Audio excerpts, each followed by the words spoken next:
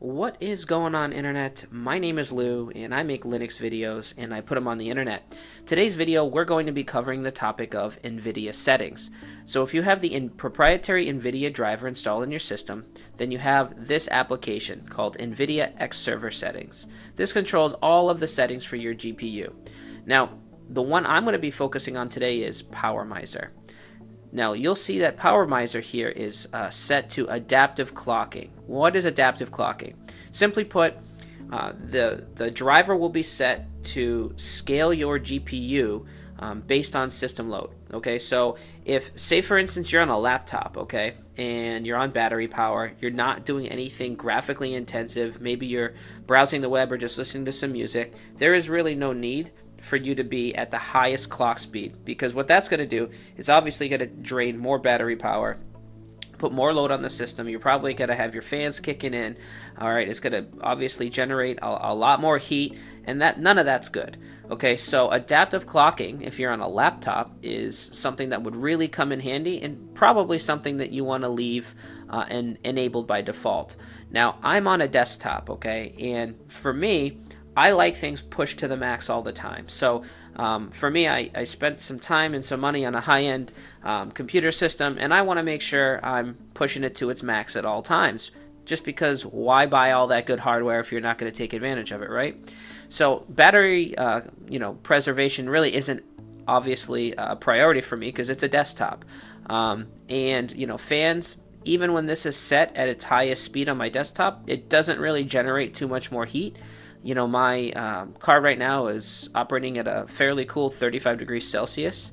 You know, the highest I see this go is maybe 40, 41 degrees. Even when I'm doing video editing or I'm working with graphics in GIMP or so on, it doesn't really get that high. So I like mine set to the preferred maximum mode.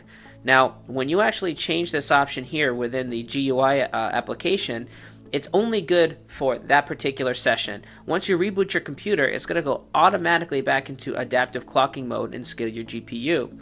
Now, if you haven't played with this setting before, and you've noticed even with the proprietary driver some stutters, maybe when it's opening up a menu, I've noticed it specifically when I was watching HD videos or Blu-ray videos on the desktop, that there would be stutters in the playback. So if you've noticed that, then there could be a quite good possibility that it's due to this adaptive clocking. So I like mine set to the maximum performance or the highest clock speed at all times. Now, how do we get this to happen without having to come in here every time we boot our computer and change the mode? That's actually fairly simple. There's a setting in our xorg.conf file that we can place so that each time we reboot our computer, it's going to have the preferred maximum performance setting enabled by default. So if you open up your terminal and simply type sudo nano /etc x11 and xorg.conf, hit enter, supply your password. Okay, here's our xorg.conf file. Now the option that I want to draw your attention to is this one right down here under the device section. This is the option.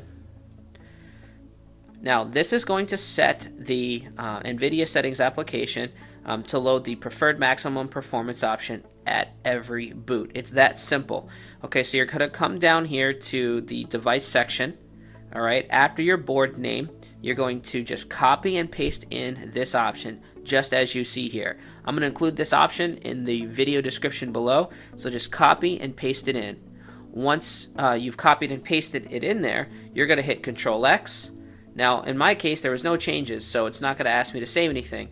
But once you add that option, it's gonna the Nano is going to obviously detect that there was a change. You're going to hit Control X. It's going to ask you to save it. You're going to confirm with Y for yes or N for no. Select Y. And then it's got to ask you if you want to overwrite the file name. Just hit Enter.